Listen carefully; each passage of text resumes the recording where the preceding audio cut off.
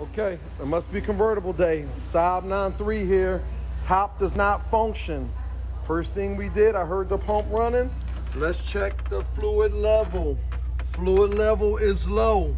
Let's fill it and see where we can find the leak. Hopefully it's an easy one. Very complicated to fill this thing. Actually going to overfill it just a little bit, just in case we got a big leak and I don't get stuck with the roof in a crazy position. That's good enough right there. Look at this.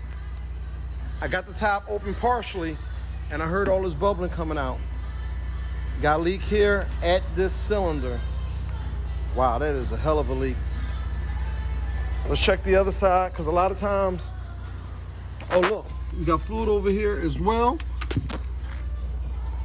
Leaking from this cylinder here. Okay, let's sell a couple cylinders.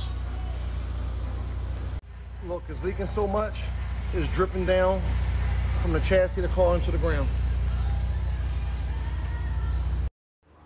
Now this thing may also develop another leak after replacing both cylinders.